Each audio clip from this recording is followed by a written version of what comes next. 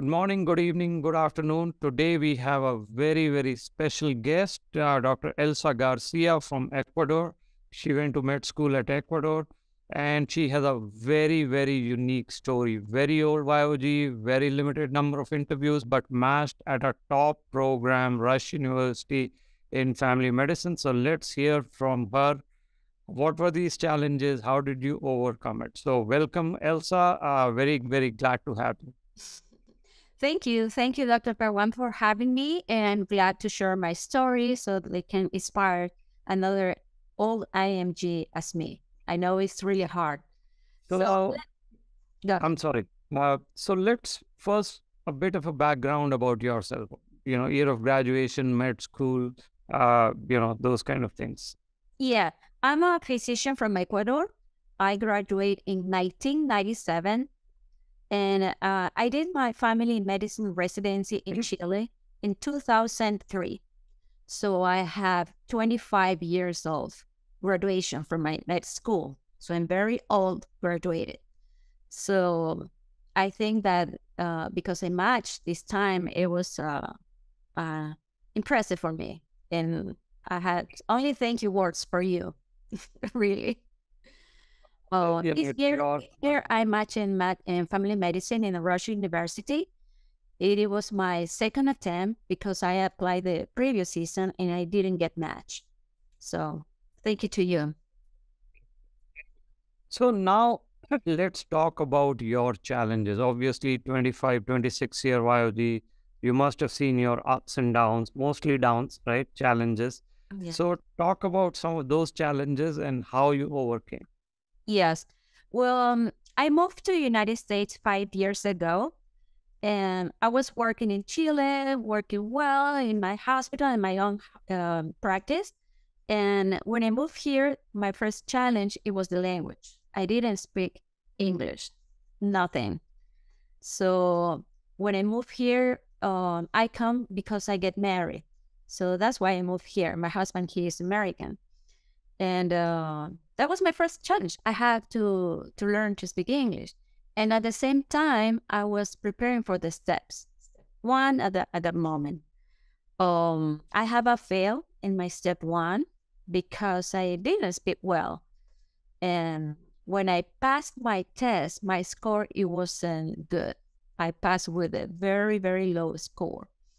So that was my first obstacle, right? And because I came here when I was really old, I was 48 years old when I came here. I didn't have any networking. I didn't know anything.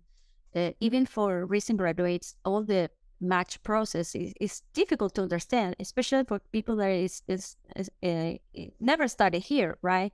So the process is not easy to understand. So I was alone, not networking. My English wasn't good. I had one attempt. When I passed my test, it was low. So I prepared much better for the second test. Second test is easier for people that have experience like us. And I have a good score in the second test.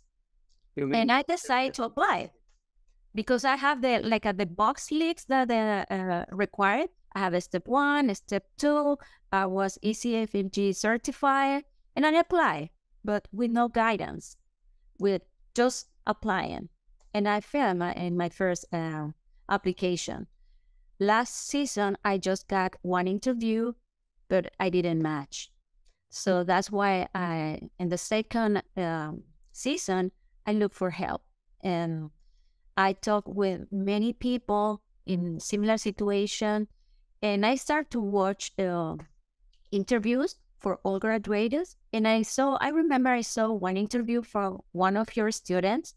He was really all graduated, and he motivated me. He like gave me hope again because he was an all graduated. He was similar to me, and he was working and he has kids, family.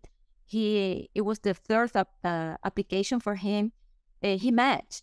So when I saw him, uh, I said myself, okay, if he can do it in the third application, I can do it, right? So I start to watch more motivational interview from you, and that's why I look for you for your help, because you can have all the requirements for application, but the match processing is not only uh, documents. It's a complete strategy that you have to apply, and the strategy is different for all the applicants. The strategy that works for one student, it doesn't work for me or for another student, because the backgrounds are different, right? So that's why I look for your help. You guide me and the things that I need to be guided, and now I match. Yeah, thank you. So let's do a bit of a deep dive in what changed in this last season. What, in terms of either our guidance, maybe or more USC, maybe something else. So how did you prepare for this entire season?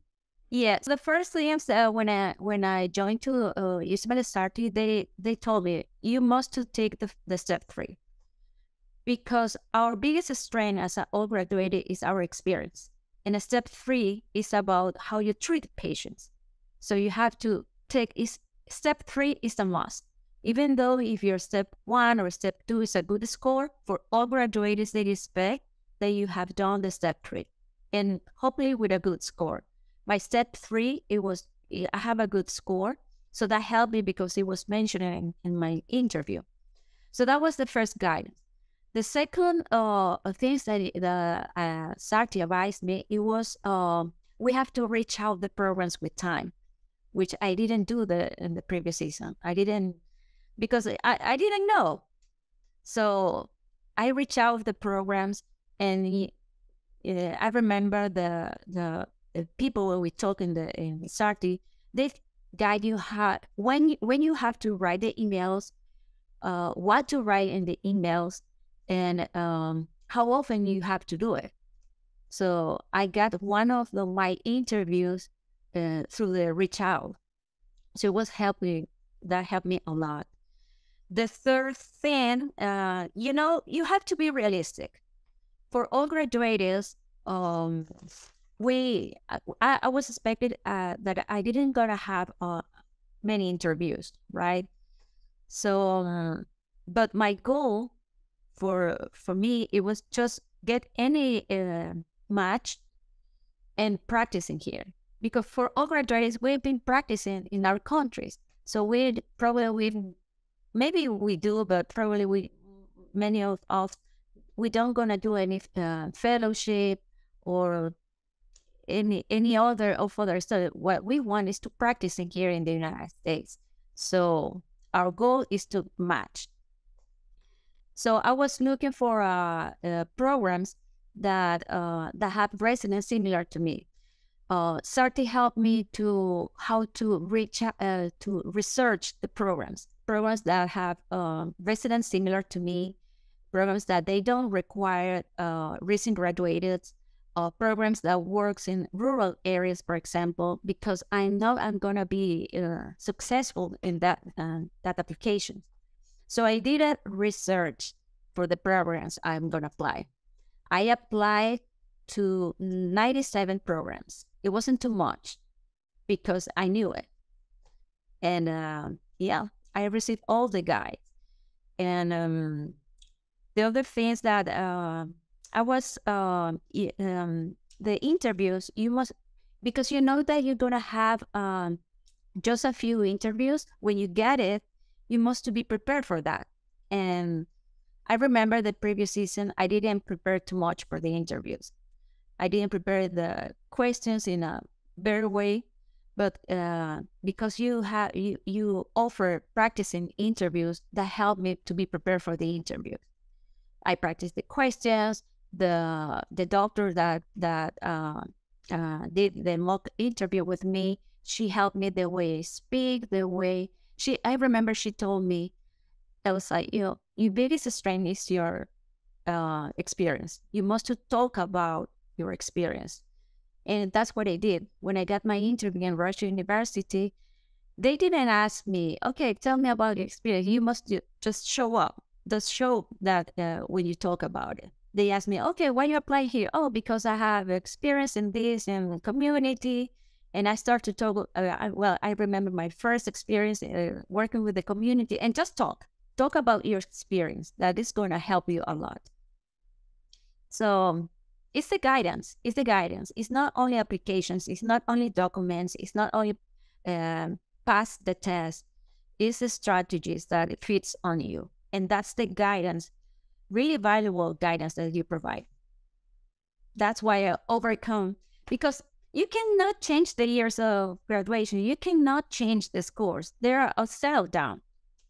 So the research of the programs, the application of just specific programs, and be prepared, because you're going to have maybe two. I only have 2 interviews, but you only need 1 good interview to match. And the preparation for that interview, I find it really helpful for you. I'm so happy. Thank you very much, Elsa, for this comprehensive discussion. As we wrap up, if you were to give some top tips to the students applying in this season, what would those 2 or 3 tips would be? So the first things I would recommend is just don't give up. Keep going. Not because you fail, it means that your life ended. No, you should keep going.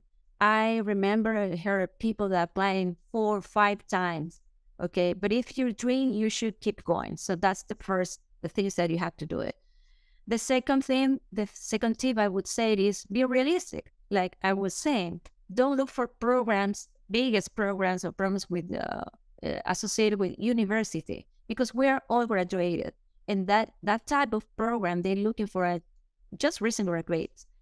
Our goal is be able to practice in the United States. That's our goal.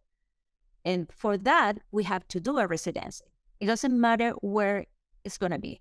So don't look for biggest program. You can look for programs in the rural areas. It's going to be just 3 years, and then you're going to be able to practice anywhere in the United States. The other tips, you must take the step 3. Step 3 is a must. It doesn't matter how good are your scores. You must take the step 3, because they expect that for us. Okay? And the last tip is look for help. In my case, you helped me a lot because you know how to play the game. As I say, it's not only applied with documents and tests.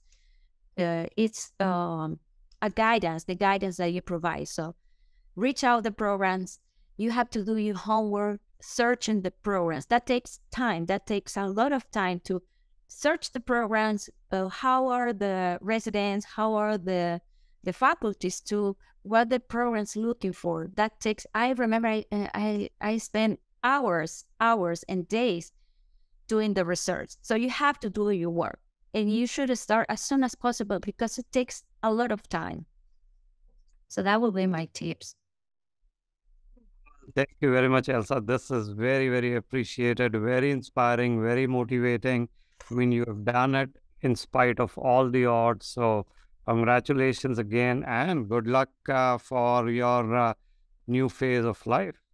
Thank you. Thank you so much, Pawan. I have no words to say thank you, because the guy that you provide me placed me in this situation now, and I'm really, really happy. And I know the work that you do is going to help to a lot of other students to be successful. Thank you, and good luck. Thank you. Thank you, Pawan. Bye.